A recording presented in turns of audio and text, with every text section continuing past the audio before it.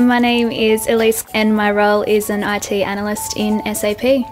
Ever since I was a little girl, I kept changing my mind on what I wanted to do as a career. Then I went to uni and I made a decision that marketing and management was the area that I wanted to go into.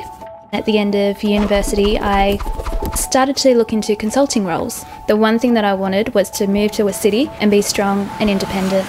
I was planning to move to Melbourne and I was so lucky that a couple of weeks before I left, Accenture offered me a technology consulting role.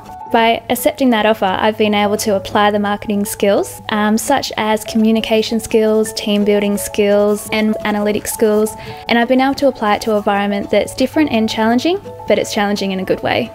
The selection process that I went through with Accenture was quite different to what was around.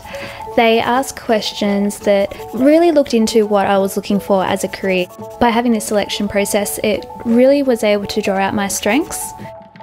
My first project with Accenture, I was an IT analyst on a project that was looking to build an online self-service portal. So customers could go online, pay for their bills, make payment arrangements and view their details online. I was able to get an understanding of pretty much what the business wanted. There was billing, marketing and management to all try to determine what they wanted from the site, and then I'd have to go speak to the IT architects and the programmers to try to determine what we can do and what we can't do.